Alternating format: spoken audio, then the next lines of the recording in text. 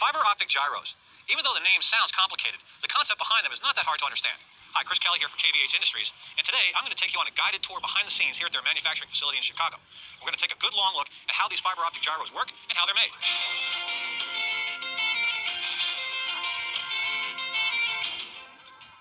Essentially, a gyroscope is a device that measures angular rotation so it can detect changes along one axis of an object's spatial orientation.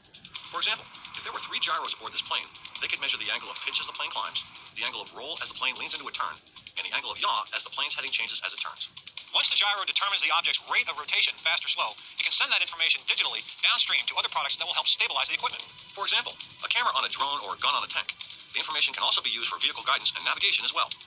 Fiber optic gyros like this one are also called fogs for short. And before we head inside, let's take a little bit of a closer look at how these work in the real world. A fiber optic gyro works by sending 2 different beams of light in opposite directions around a closed path, and then it precisely measures the amount of time it takes for each beam to return to the starting point. If the fog is stationary, the beams will meet back at the starting point at the same time. But if the fog is rotated, then the beams will travel different distances before they recombine at the starting point. The beam moving around the loop in the direction of the rotation will take a longer path since the loop is moving with it. But the beam going against the rotation will have a shorter path since the loop, and therefore the finish line, is moving towards it. And because the fog outputs hundreds of measurements every second, it delivers outstanding precision. Plus, there are no moving parts to wear out or be affected by shock or vibration. So now, let's head inside to the factory.